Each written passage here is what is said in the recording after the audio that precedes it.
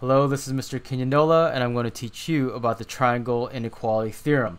Triangle inequality theorem answers the question: if we had the lengths of two sides of a triangle, what are the possible lengths of that third side? So what's the maximum length of this third side, and what's the minimum length of this third side?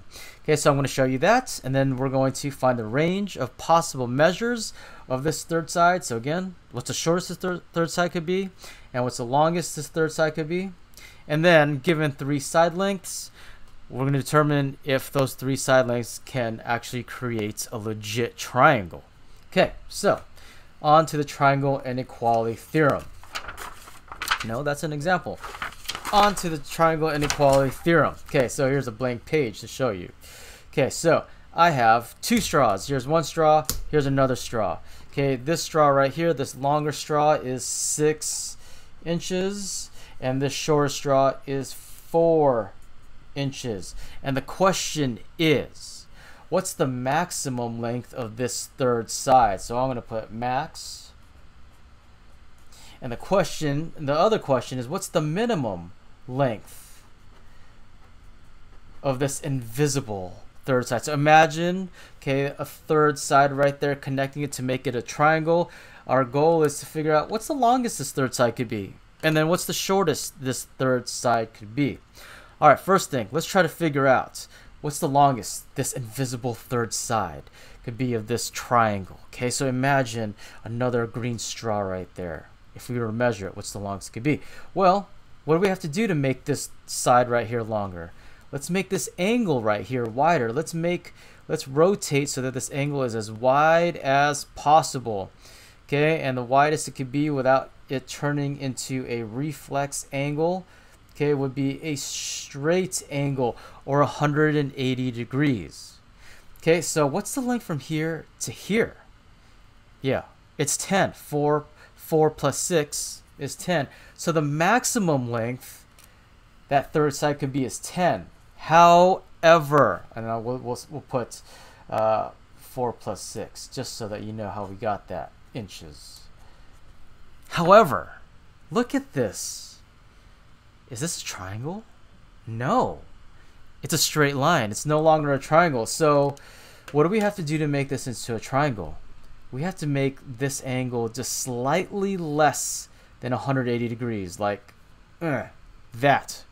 Okay? Now, if we connected it, okay, we could have a triangle. Now, is that maximum length now 10 inches? No. As we make this angle smaller, what happens to that third side? It actually gets shorter, right? So the maximum length, is it equal to 10? No, it's actually less than 10 inches. So we don't know the actual length, but it has to be less than 10 inches. It could be 9.999999999 with a bar. But easier to say is it's less than 10 inches. So the maximum length has to be less than 10 inches. Can't equal 10, because if it's 10, it would be a straight line. That's why we just put less than. Okay, remember, this is the symbol for less. It's pointing to the left, so it's less.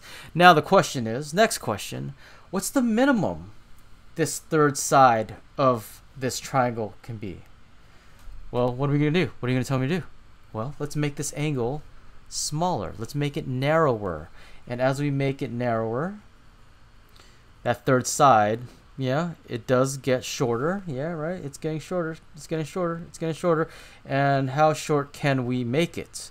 Well, let's make it so that these lines are pretty much on top of each other. Now, so what's the length from here to here? Well, if the long straw is 6, the short straw is 4, the length from here to here would be 2. Yeah? However, look at this. Is this a triangle? No. What would we have to do to make this into a triangle? Yeah, we'd have to make this angle slightly larger. And as we make it larger, okay, what's happening to that third side? It's getting longer. Longer than what? Longer than, from here to here, 2. So the minimum has to be greater than 2 inches. How do we get that to? 6 minus 4. So the minimum has to be greater than 2 inches and less than 10 inches. The max has to be less than 10 inches. So what did we do there? All we did was we added the two sides to get the maximum, but it has to be less than that, the sum. And what did we do to get the minimum? We subtracted the two sides, but it has to be greater than the difference. So greater than 2, but less than 10. And your homework, or in example problems, don't write these two different ones. So greater than 2 inches and less than 10 inches.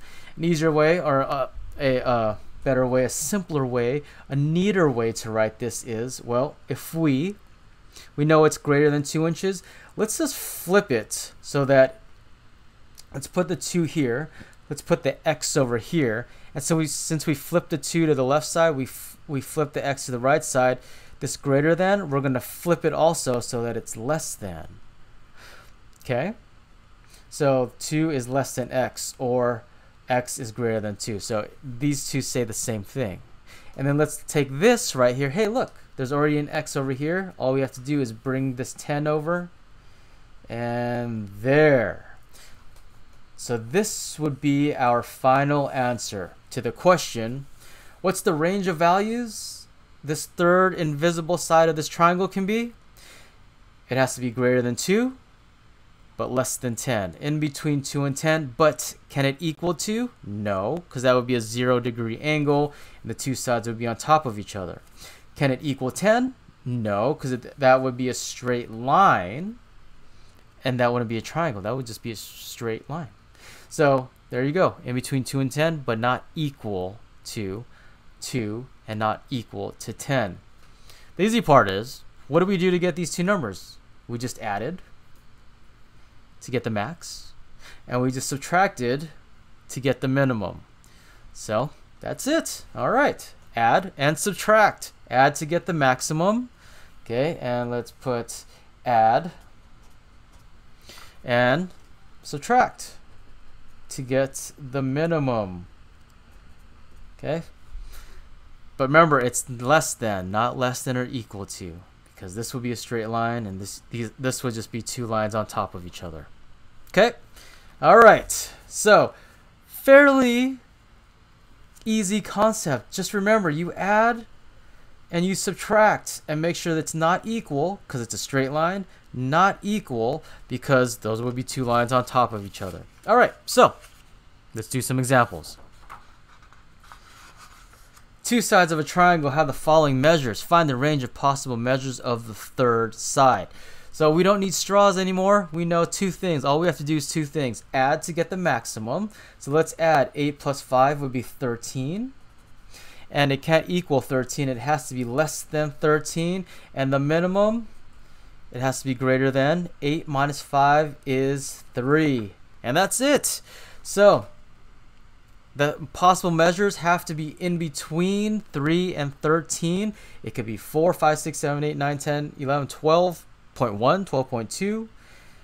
It can't be 14 because it has to be less than 13. It can't be 2 because it has to be greater than 3. Only in between these two numbers. Okay, 1 and 11, again, add and subtract. 1 plus 11 will be 12. Less than x, and 11 minus 1 would be 10. So that third side has to be less than 12 but greater than 10, and only if this thing would actually focus. There we go. All right, this one, maximum 7 plus 7 is 14, less than x, and the minimum is 7 minus 7 is 0. Now, can it be 0? No. That's why it's not less than or equal to. It has to be greater than 0. So 0.001, 0.1, 1, 2, 3, 4, 5. Anything all the way up to a number that's less than 14, like 13.99. All right, here we go. What's the maximum? Remember, we add and subtract. 21 plus 15 would be 36. I think that's my mental math. Hopefully it's correct. and less than x, and less than 21 minus 15 would be 6. Okay, so in between 6 and 36, but not equal to these numbers. So it can't be 37, it can't be 5, but it could be 7, it could be 8, it could be 10, it could be 20, it could be 21. So any number in between these numbers would be able to create a triangle. Any length would be able to create a triangle. All right, so all right, now part 2. State if these 3 triangles can be the measures of the sides of a triangle. So if this was 18 inches, 6 inches, and 10 inches, would this be able to create an actual triangle if we connected the 3 sides together? Well, here's how you do it. If you think you can do it, just press pause and then see if you can do it. If not, unpause, and here's how you do it. You just ignore the 3rd side like we did here. We only had 2 sides, so let's just focus on 2 sides. 18 plus 6 would be 24. 18 minus 6 would be 12. Now let's look at that 3rd side. 10. Is 10 in between 12 and 24? No. So can this be a triangle? No. So 10 is not in between 12 and 24. Okay, again, let's do this. And you could ignore any of these 3 numbers. So let's ignore this 12, or this 12, or 8, or yeah, let's ignore this 12. So 8 plus 12 would be 20. And 12 minus 8 would be 4. And is 12 in between 4 and 20? Yes, so this would be a triangle. Yeah, these 3 sides can create a triangle. Okay, now let's look at this one. 12, 6, 12, and 6. Let's ignore this 12. Okay, so 6 and 6 would be 12. 6 minus 6 would be 0. And which one did we ignore? The 12. Is 12 less than 12? No, it's equal to 12. So can this create a triangle? No, because it has to be less than 12, not equal to 12. So this is a no. Okay, and if we ignored, and let's just, for example, let's ignore the 6 right here. Let's test out the 6. 6 and 12 would be 18. 12 minus 6 would be 6. And let's see. Let's focus on the 6 now. Is the 6 less than 18? Yeah. But is this 6 greater than 6, or 6 less than 6? No. It's equal to 6. So even if we ignored this 6 and used these 2 numbers, we'd still get the same answer. No. All right. And the last one, which one do you guys want to ignore? I hear you. I hear you. You're saying 14. Okay, let's ignore 14. Let's focus on 11 and 6. How to find the maximum? You add 11 plus 6 would be 17. And 11 minus 6 would be 5. Is 14 between 5 and 17? Yep. It's somewhere in between there, but we know for sure it's in between. So this is a yes. All right. So yeah, I think this one, and then we did the 12 here. I'm just putting the numbers that we actually ignored.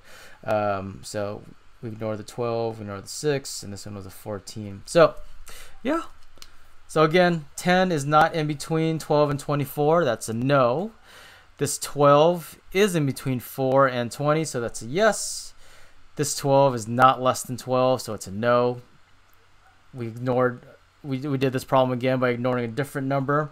6 is not greater than 6, or 6 is not less than 6. It's equal, so it's still a no.